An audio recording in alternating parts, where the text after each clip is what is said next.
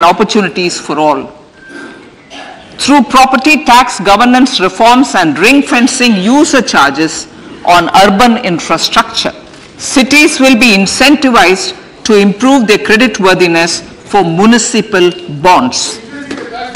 Like the RIDF, an Urban Infrastructure Development Fund will be established through use of priority sector lending shortfall.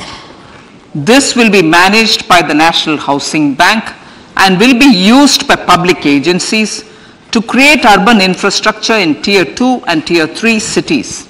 States will be encouraged to leverage resources from the grants of the 15th Finance Commission as well as existing schemes to adopt appropriate user charges while accessing the UIDF. We expect to make available 10,000 crore rupees per annum for this purpose.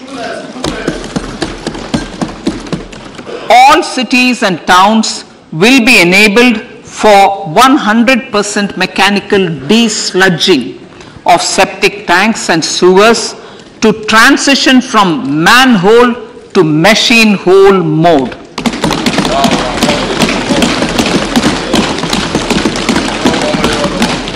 Enhanced focus will be provided for scientific management of dry and wet waste. Honorable Speaker, sir, our Prime Minister had said, good governance is the key to a nation's progress. Our government is committed to providing a transparent and accountable administration which works for the betterment and welfare of common citizens. Mission Karma Yogi. Under Mission Karma Yogi, centre, states and the union territories are making and implementing capacity building plans for civil servants. The government has also launched an integrated online training platform, I Got Karma Yogi, to provide continuous learning opportunities for lakhs of government employees to upgrade their skills and facilitate people-centric approach. Sir, for enhancing ease of doing business, more than 39,000 compliances have been reduced and more than 3,400 legal provisions have been decriminalized.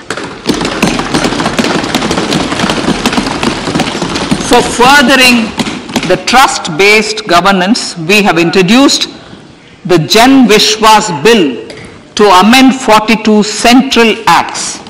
This budget proposes a series of measures to unleash the potential of our economy. Centers of Excellence for Artificial Intelligence.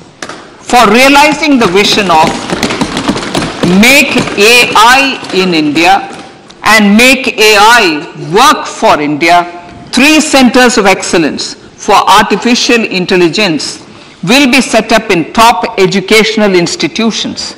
Leading industry players will partner in conducting interdisciplinary research, develop cutting-edge applications, and scalable problem solutions in the areas of agriculture, health, and sustainable cities. This will galvanize an effective AI ecosystem and nurture quality human resources in the field. National Data Governance Policy. To unleash innovation and research by startups and academia, a national data governance policy will be brought out. This will enable access to anonymized data.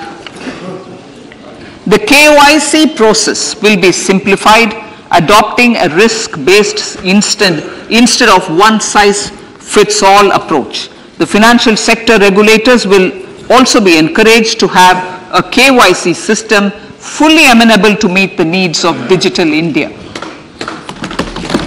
One-stop solution for identity and address updating.